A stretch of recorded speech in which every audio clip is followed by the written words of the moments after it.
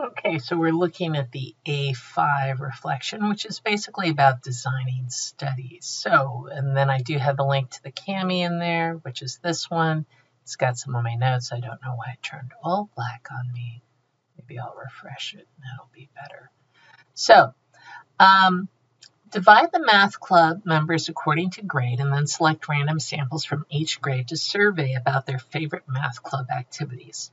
What sampling method is used? So how many samples are we taking here?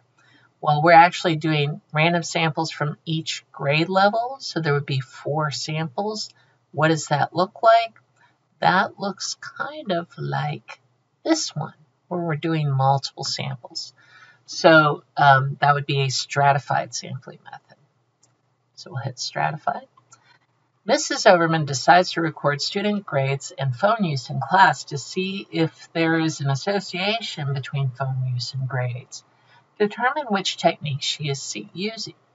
So I'm just recording. I'm not changing anything.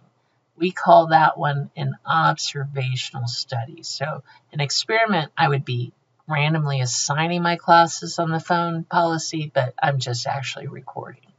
So that would be an observational study.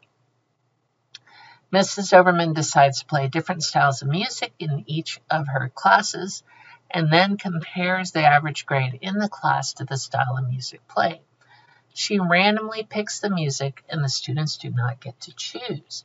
So when you're randomizing, figuring out what music or what treatment, then that would be an experiment. Mrs. Overman has all of her students take a survey on their favorite type of music. What is the style of gathering data? This should be all of my students, and I'm having them take a survey, so this is a census. So that's, and should come back all correct, and it does. Yay. It's good when the stats teacher gets the right answer, right? Census is when you record data on all your students. Okay. So now we're looking at some similar problems. Divide the math club members record. Whoa, I think I have a duplicate. Yes, so I'm going to delete that so you can ignore that. Let me pause while I fix that.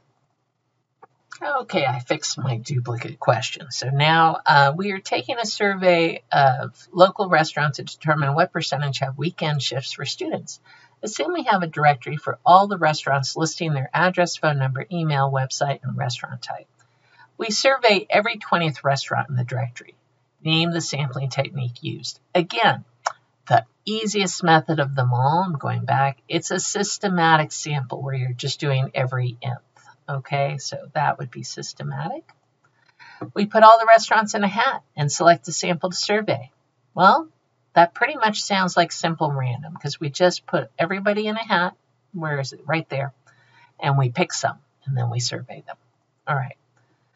We asked the stat students in our class what restaurants they work at, and so that sounds pretty lazy. We're going to call that convenience. We group the restaurants according to type, so fast food, Mexican, etc. We randomly select 10 restaurants from each category. So that means we're going to have a fast food sample, a Mexican food sample, a Chinese food sample. That's lots of samples. And lots of samples is typically stratified. All right, so we got stratified. We randomly select a few streets in town and survey all of the restaurants on those streets. So we're kind of randomly selecting groups of restaurants, and that would be cluster. So cluster looks like this. So we put the street names in here, and anybody on those street names we would pick. So we'll submit our answers there. And now we get to match each study with the appropriate type. We interview a sample of students to determine if they learn better in a flipped classroom. That sounds like a sampling. We're not doing an experiment. We are not doing everybody, and we're not doing a simulation. Now, you could probably say, wait, Mrs. Overman, simulation is sort of an experiment. Yeah, sort of. I could see that. But simulation is very particular.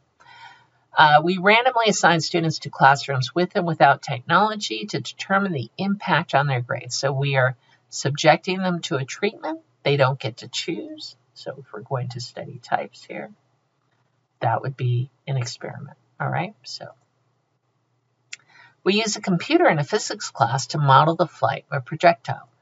That is the classic example of a simulation. All right. We survey every student in school about their voter registration status. When we do everyone, that is a census. All right. And so I'll go ahead and submit the answer here. And you can tell me what you learned, what you're still struggling with. Remember, this is 22 points, and I do look at these, all right? So please share with me here. It's usually easier to tell me what you're struggling with than the 3 things you learned, but I'm happy with either answer. So put your answer there, and look forward to seeing you in class.